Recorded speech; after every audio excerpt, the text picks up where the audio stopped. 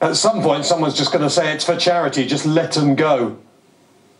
Well, they're obviously betting available, and the Lions horse is going to go wire to wire. Here we go. Oh, my goodness. Bailey Green has almost stopped at the start, and he's now tailed off last. Front of the stands from Culbert Station and Killian McCarthy. Then comes Don't Back Me and Martin Devaney running in third. Just behind them is Swordfish and Eamon Egan, with moving up on the outside. Racing into the turn away from the stands, Astor towards the inside, Mr. Steadfast and Redmond Barry as they race downhill right over on the far side, right across from the stands up towards the halfway point, and Don't Back Me from Kylo Seki Surgeon on the outside, with a further break of 5 to 6 lengths to Mr. Steadfast as they continue right over on the far side as they begin to make the run now to take them across to the straight. Kylo Seki Surgeon now rejoined again on the outside by Don't Back Me. Duna Poshti, Chapter 7. They're being followed by Love the Feeling and Minabad. In between horses is Culbert Station and Killian McCarthy making some headway as they begin the run now for the approach for the straight, and now Chapter 7 is coming back to regain the lead. On the outside is Culbert Station and Minabad, Love the Feeling, Kylo Seki Surgeon, Perez has improved, then making ground is Mr. Steadfast. Duna Poshti is not out of it, coming back towards the leaders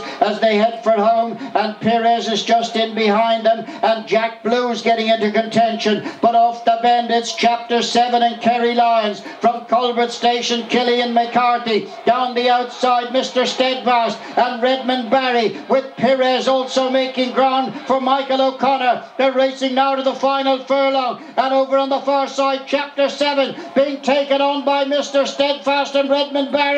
Perez is just behind them, Michael O'Connor. They're racing to the judge now. Chapter 7 and Perez. It's going to be a head bobber, and Perez and Michael O'Connor will get up to beat Redmond Barry. In second are Mr. Steadfast. Chapter 7 and Kerry Lyons are in third place in the field of Jack Blue, who's possibly fourth in Barbara's description for that position.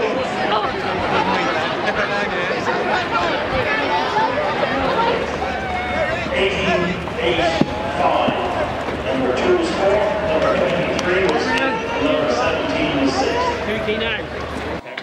We're going to move back to Red Barry, of course familiar to GA players and GA fraternity. Hard luck. Yeah, probably went a bit too soon. I don't know, Gordon will have to tell me, I don't know what I did wrong, but I don't know, he gave me a fantastic ride, and just fair play to the owners and the trainers and everyone for giving us the horses, you know what I mean? It's fantastic cause, and fair play to James Nolan and all the crew organising, it's brilliant. Gives the likes of us a chance to ride in something like that, as some boys will tell you. Have you been riding horses long? I rode as a youngster, pony club, all that crack, and Willie Cod is my brother-in-law. I rode out with Willie there back through the years, not a whole pile, but just helped out the odd time and stuff, so I've been at a bit, but it's nothing compared to what trying to ride in that there, you know. Have you got the bug? Actually, yeah, look, my wife passed it with my wife now. I guess I'll have to come back next year. I feel like I made a bit of an eagle of myself down the end of it, so I have to redeem myself. Okay, well done. Wexford for the All-Ireland? Oh yeah, double to both of them, yeah. Double, small ball, big ball? Ah, sure, yeah, it's simple. Come on, Red. Yeah. Cheers. Michael. You nearly fell off with him.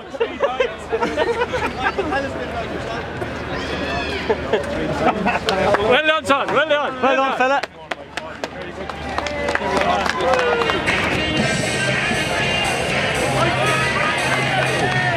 Riding number 8, Mr. Steadfast, it's Redmond Barry.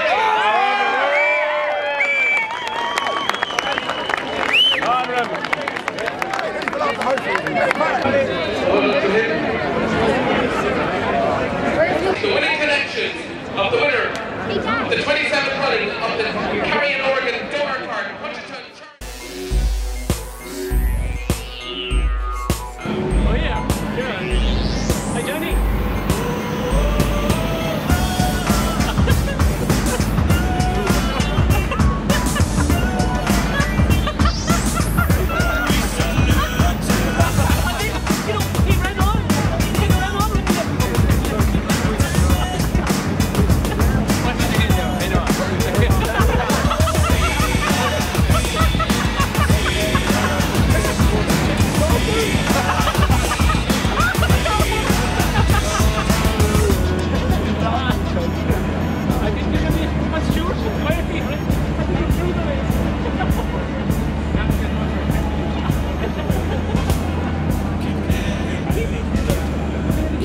Hopefully the jockey on Mr. Steadfast doesn't have to go and see the stewards. Did look as though, as whipping goes, that looked like something that he maybe practiced at home.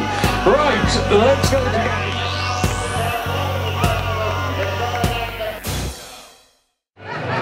Yeah, well, thank you, Matt. I just got a quick word with Butcher Barry. He's been in the stewards room for the last half an hour. And Butcher, you've got 16 days. You've hit him 40 times. I thought you were lucky to get away with 16. What's your thoughts on it? Are you counting the one in that 40 that I actually missed him and nearly fell off?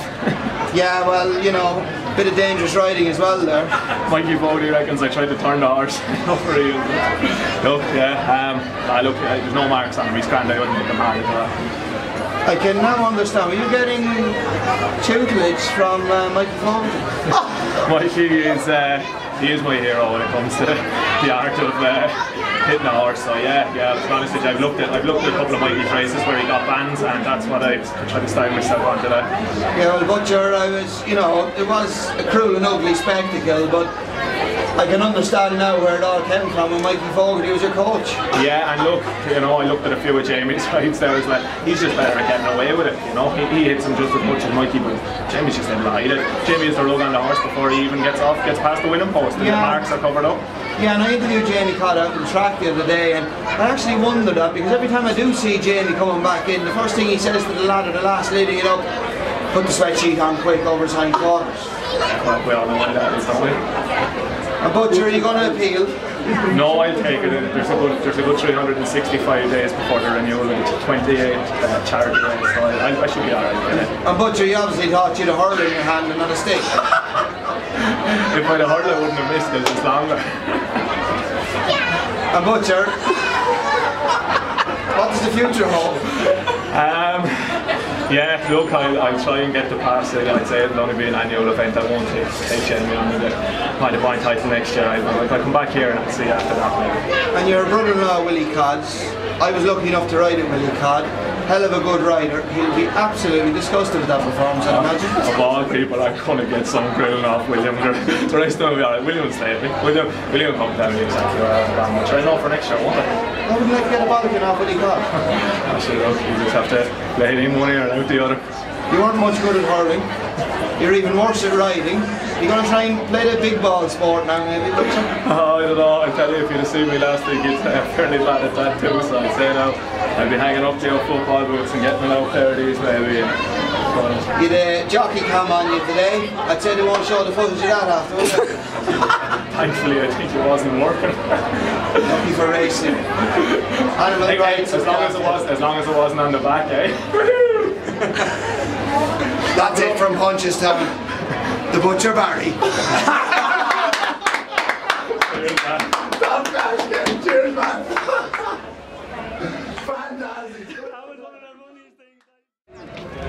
Hello again, folks. This is the weapon used by Butcher Barry this evening in the finale, the bumper. There's a smell of Mr. Steadfast off it. Redmond has been in the stewards room for the last half an hour, 16 days they say, as that brings down our fun and activities here on Families Day. Thanks for joining us, folks, and we'll see you all in John Barry tomorrow evening. It's over and out from Foggy Bits. Cheers,